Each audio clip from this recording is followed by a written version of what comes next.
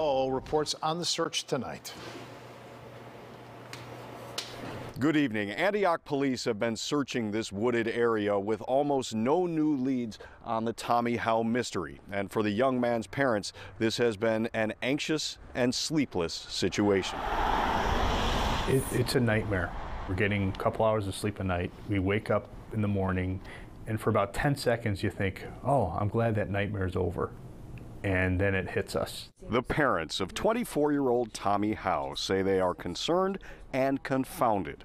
It's been 2 weeks since their son left the scene of a highway accident and went missing. Something doesn't add up. Something doesn't make sense. It was January 22nd. Tommy Howe had made plans to have lunch with his parents and siblings, but he never showed up. So they tracked his cell phone. A little more time went by and we were starting to get a little nervous and noticed that his location still had not changed. They followed the phone signal to a wreckage yard where they found his car totaled. The damage that was done just told us, first of all, we couldn't believe he got out. All of the airbags had deployed, so we thought there was some injury.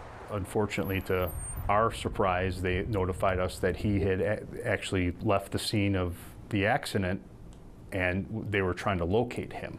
Right now, the actual cause of the accident is unexplainable.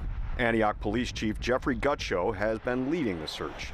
Based on our analysis investigation, there was no indications leading up to the crash for anybody to be concerned about Tommy's well-being. Authorities believe he wandered toward the old school forest preserve near Libertyville. He was probably hit his head. Something just kind of snapped and said, I've got to flee. I've got to get away. It's where authorities later found his work cell phone, but no signs of the 24-year-old.